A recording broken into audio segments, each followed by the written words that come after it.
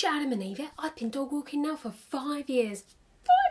But as some of you already know, I have recently had to take a step down from dog walking after my dog Holly unfortunately passed away. I just personally didn't feel like I could continue with it, and you know, with all this coronavirus thing going around, I'm in self-isolation for 12 weeks anyway, so it felt like a good time to take a step back from it. So I thought I would share the tips and tricks that I have learned over the last 5 years. Now I'm going to split this up into 4 sections: dogs, accessories, safety and business, and I will put the time codes in the description bar below if you want to skip ahead to any, but turns out there's quite a lot of tips, so I'm just going to have to roll quite quickly with this one because I don't want this to be like an hour-long video, which you probably will if I keep rambling on. Just get on with it, okay? Now of course every dog has different personalities and traits and all that sort of stuff, so some of these tips might work for some dogs and may not work for others, and all that vice versa stuff. So as a rule, for the first few walks, keep your dogs on the leads, because even if the owner says that they have an amazing recall, you don't know them, they don't know you yet, so keep them on the lead for the first couple of walks. If you are walking a dog solo, then I always prefer to walk on the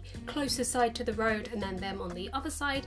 But for example, if this is the path and they happen to be on this side, which is closest to the road, I always put the lead in the other hand, because if they do see something, or you know, smell something, or see a cat or something on the other side of the road and they try and go over there, then there's more restriction if you have the lead in this hand. Whether if it's in this hand, then it's just like whew, I always have it in the opposite side of my hand, if that makes sense. Obviously the number one rule of dog walking is if you see another dog on the lead and your dog is off the lead, you put your dog on the lead, because you don't know if that dog on the lead is reactive. They could be blind, they could be deaf. My dog was deaf and I absolutely hated it when other dogs would just run over to her and she would just be like, what the hell is that? Because obviously she can't hear.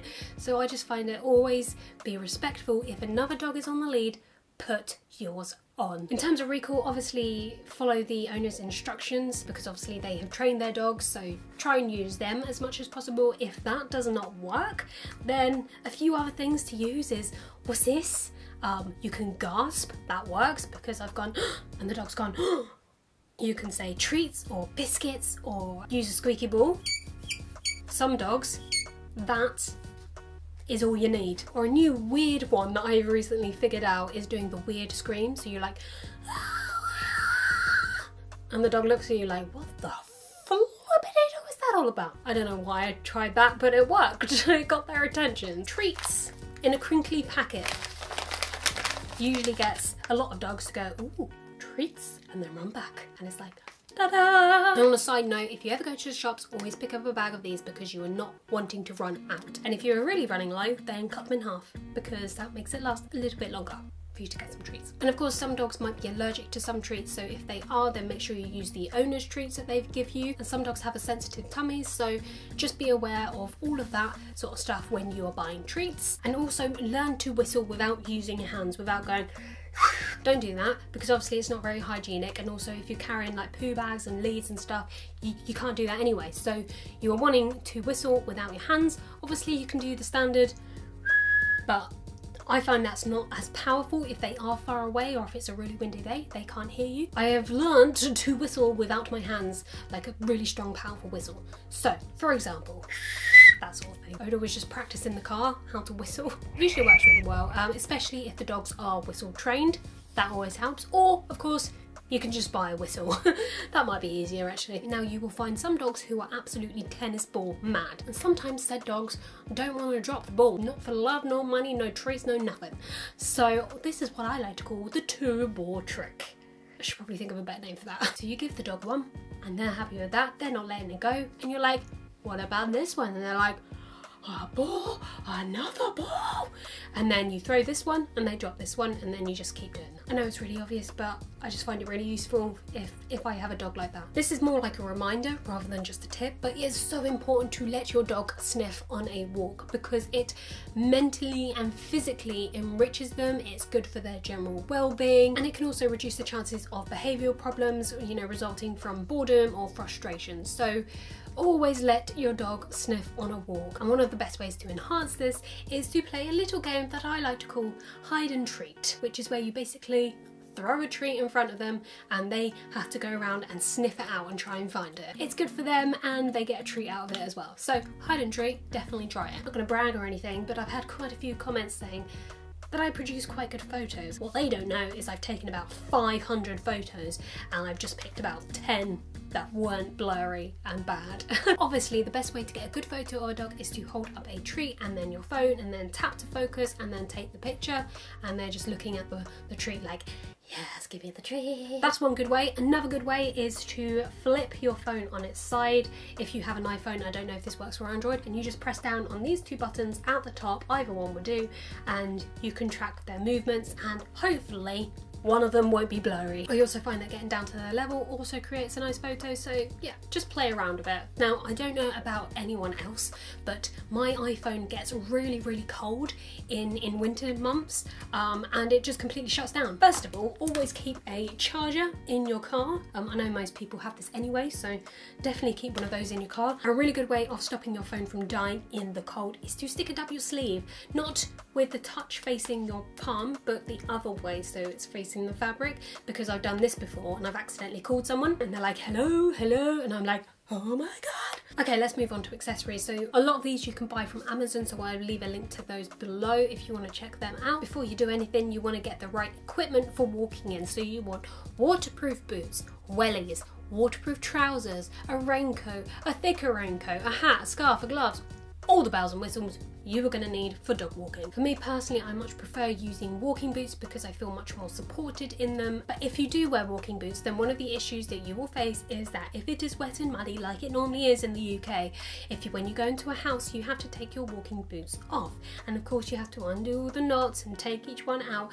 And that can be quite time consuming, especially if you are on a time limit. One of my clients is a builder and he recommended this to me, and they are simply shoe covers. Goes around like that, and then you can walk through someone's house in them. At the end of the day, it's taking so much time. Next we have towels. You are going to need towels, towels, towels and towels. I was quite fortunate with mine because my gran was clearing out her house and she had loads of towels, like even tea towels, like really small towels, perfect for smaller dogs. Apparently microfiber towels are really good for drying dogs off quickly.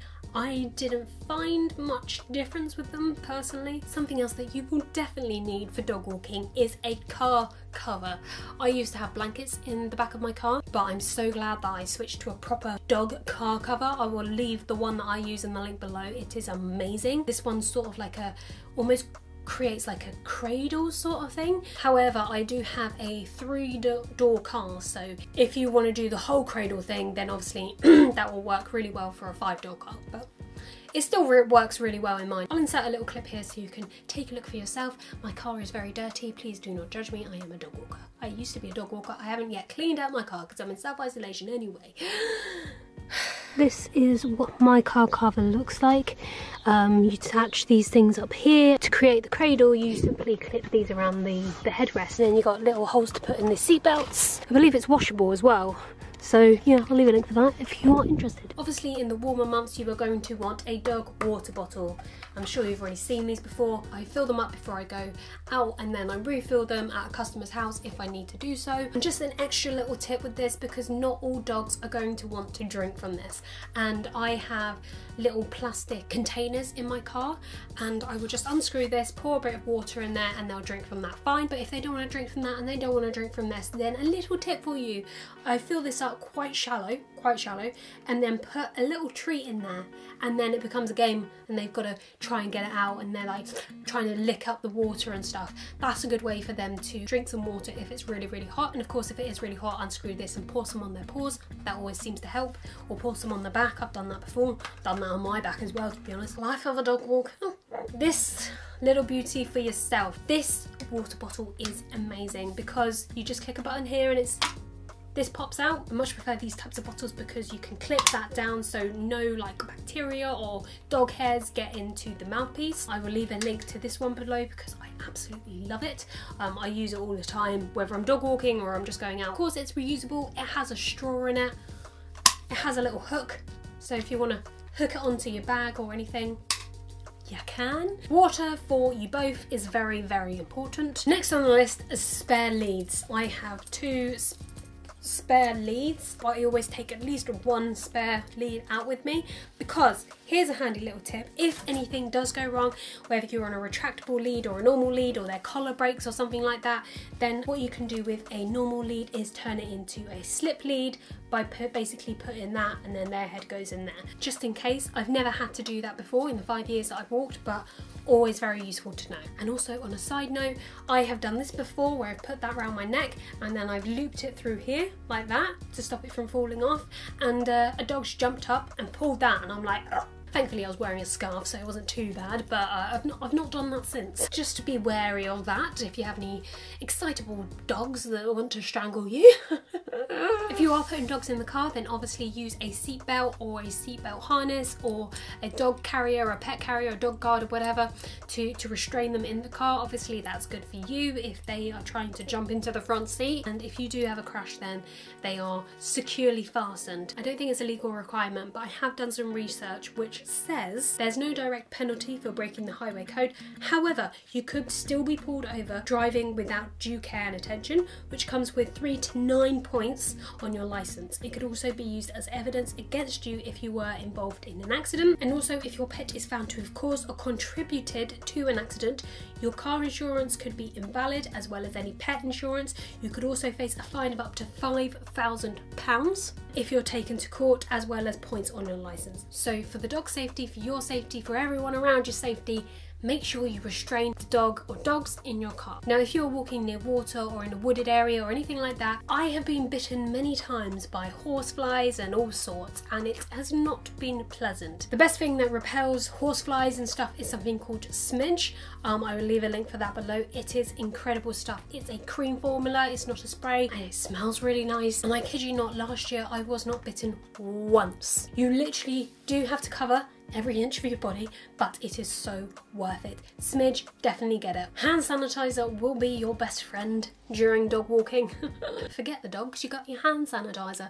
I always use it in and out of customers' houses, you know, touching leads and door handles and all that sort of stuff. Definitely take some with you if you can find any in this day and age. Now, if you have a dog that, you know, rolls in something nasty and they smell, or they're very, very muddy, I cannot recommend Pro Pooch enough. I found these guys on Amazon. They are cruelty free, they use all natural ingredients. It is a dry wash shampoo, so that means that all you need to do is just spray a bit on your hand or on a towel and then massage that into the fur, and they smell incredible. Before I found that out, another thing that I used were pet wipes. Basically they're just little wipes like this, and you can wipe down any mud or whatnot.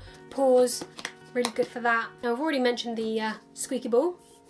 I also have a harder ball as well, and of course obviously a ball thrower as well. Now, this one's really obvious, but poo bags, you're going to need plenty of them. I used to get mine from Pound Stretcher, 69p for 100, 150. And here's a little poo bag trick for you. If you cannot open it, then there's usually one side that is longer than the other. You just have to find it and then peel it away, and obviously you can get into it. It just sort of expands like that. So yeah, that's useful, isn't it? Another really useful tip with the ball and poo bag is if it is soaking wet, if the dog has been holding it in their mouth and it's disgusting and salivary, then I pick up the ball with the poo bag and then in the poo bag it goes. That saves me from touching it and all the rest of it. So just a little bit more hygienic for you. Always check your pockets before you put anything in the washing machine, because there is usually poo bags and treats and all sorts in there. Now, there are some councils that give poo bags out for free, which I think is amazing. Definitely check with your council if you can do that. Now, I wish I knew of this app before I started dog walking, because every time I would go to a new place or walk a new dog, I'd always be looking around for poo bins. But fortunately, in the last couple of months, I have discovered an app called Dog Bins. It is completely free, and it basically maps around, well, around the UK. I don't know if it does anywhere else, but around the UK, it will show you where the nearest poo bin is in location to yourself. And this only works if people, dog owners, dog walkers post pictures of poo bins. So I've been going around and taking photos of poo bins and uploading them. So for example, in Milton Keynes there are loads of poo bins that people have mapped. You can also tap on the poo bin and it will show you what it looks like. I feel like it will be useful to a lot of dog owners and a lot of dog walkers too. And finally, the accessory that you definitely need for dog walking is a cheap bag or fanny pack. Now, I much prefer a bag because it holds a lot more in it. This was really cheap. It's like from Primark a couple of years ago. Obviously, it's a little bit, you know, ripped and dog-eared and all that. I absolutely love this bag. So for example, in this very front pocket, I would usually put a little graze bar if I was feeling hungry or needed food during a walk. That was a perfect little pocket for me there. In this pocket up here, I would have poo bags. In this pocket, I would have my treat bag, which is also another really good accessory to have. Keep a proper treat bag in you so they're not all over the place. And then in the main compartment, I would simply put my water bottle in here. I could put the dog water bottle in there. There's like tissues, there's shoe covers, there's a tiny bit of hand sanitizer in there. And of course, at the back of the bigger compartment, you have a zipped compartment to store all of your customers' keys and all sorts. So I always put them in there for safekeeping. I definitely recommend getting one of these. I know a lot of people wear fanny packs and that does the trick just fine. I just prefer this because obviously I can put a lot more in it. Okay, so let's move on to safety. Now, the first thing you're going to be wanting to do is to have no headphones in when you walk. I've seen so many people listening to music or whatever in their headphones whilst they're walking a dog, and I'm like, no, this is not safe for you or the dog. Don't be texting and checking your phone all the time and just walking head down on your phone. You are going to want to be aware of your surroundings, aware of what's happening. If there is a dog coming towards you, if there is a little kid running towards you, or if there is a scary man running towards you, I don't know. Always be aware of your surroundings. Take out the headphones, take away the distractions, and only use your phone if you really need it. Now, I mentioned this trick in the other video I did about the reality of being a dog walker. I will leave that linked up here in the description bar below, and that is the WhatsApp trick where you can send your location to someone you trust for either 15 minutes, an hour, or 8 hours. I really recommend you do this if you feel unsafe anywhere, or just in general. I think it's good to keep someone informed of where you are. Now, following on from this, I've recently discovered an app called HollyGuard. I'm sure some of you will probably have heard of it before, but it's basically an app which tracks your location, and if you are in an emergency, you shake your phone and then it will send your location to someone of your choice through text and email. Definitely check this app out if you are feeling a little bit unsafe walking around. Now, I've already mentioned this recently and people have different ways of doing it, but for me, I stored the owner's keys in that zipped pocket at the back, so I always knew where it was. And also, don't put their address, don't put their name, don't put the dog's name, don't put any name on there. I just use color coordinated tags and I knew what that was in my brain. And I'm sure a lot of you are aware of this, but there is an emergency trick on the iPhone. I don't know about Android again, I'm sorry, but basically if you click your lock screen 5 times in a row quite quickly, then it will brings up this screen, which I don't know if you can see from there, but there's an option to call emergency SOS. So always good to know if you are in an emergency and you can't type 999 or something, 5 clicks on your lock button and that will bring up that screen there. Okay, let's move on to the business side of it. So first of all, you are going to want pet insurance. I use pet business insurance and I paid £126 a year, which I did in monthly installments. Obviously get a security DBS check, which you can do online. I think it only costs like 20-30 quid or something. Something that I really recommend doing is making a spreadsheet and filling it out at the end of each month, so you know how much you've earned, you know who's paid and who hasn't. And this is really good for tax purposes as well, because my next point is tax returns. Obviously you are going to have to register as self-employed and you have to do your own self-assessment tax return by 31st of January the following year, I think. Yeah. So it's really useful to keep a track record of how much you have earned per month, and of course keep your receipts and also take a photo of the receipt because sometimes they can fade. So you want a proper digital record as well as a physical record. For the physical receipts, I keep them in a zip-locked bag so I know where they are. QuickBooks is a really good app for people who are self-employed to keep track of all of, you know, your expenses and your income and all that sort of stuff. I haven't personally used it myself, but a lot of people have told me that it's very good. I found it useful to keep business cards on me just in case people wanting details or whatever. I really recommend starting up a new email address with your dog walking name or company, just so you can filter out all of the inquiries that come through. If you are considering going professional, then I recommend starting up your own website. However, this can cost an extra few bucks, can't it? So an alternative to that is creating up your own Facebook page, which I think works wonders. I much prefer using a Facebook page because you can share it, you can get people to write reviews on it, you can post photos and updates, you can put your own contact details, your location, your prices, all of this information, a little bit about yourself. So that's definitely a good alternative to making a website. Of course, only post photos of dogs if you have the owner's permission first. I also recommend, if you are starting up a Facebook page, to get an app called Pages, which you can manage everything on that page from, rather than going into Facebook and having to do it through there. Now obviously you're going to want to meet the dog and the owner before you start walking the dog, so I really recommend creating a form for them to fill out, so things like their name and the breed and the date of birth, and if they have any medical conditions, are they allowed off the lead. And of course you are going to want to put the terms and conditions in as well and make sure that they sign it. Fortunately for me, I worked for a company called Sit and Stay UK who were amazing, and they sorted out all the terms and conditions, all the, you know, GDPR, which is something else you'll need to consider.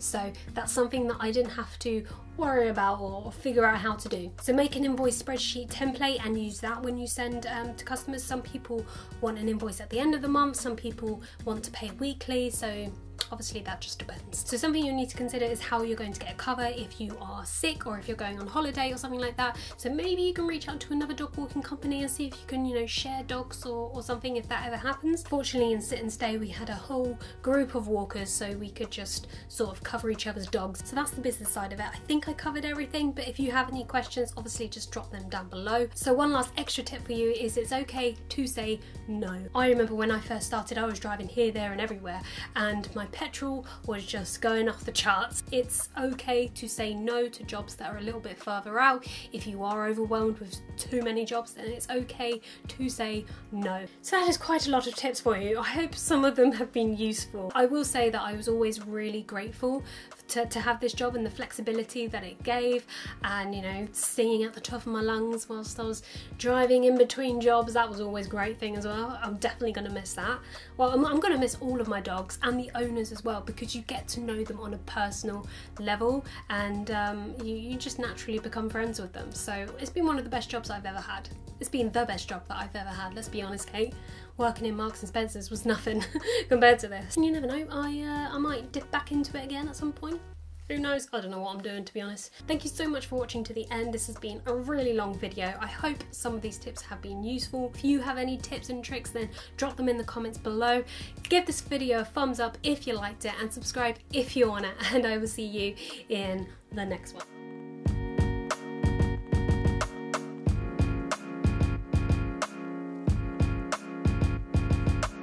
If you've made it this far in the video, then drop a comment down below with the secret word buffalo. Buffalo.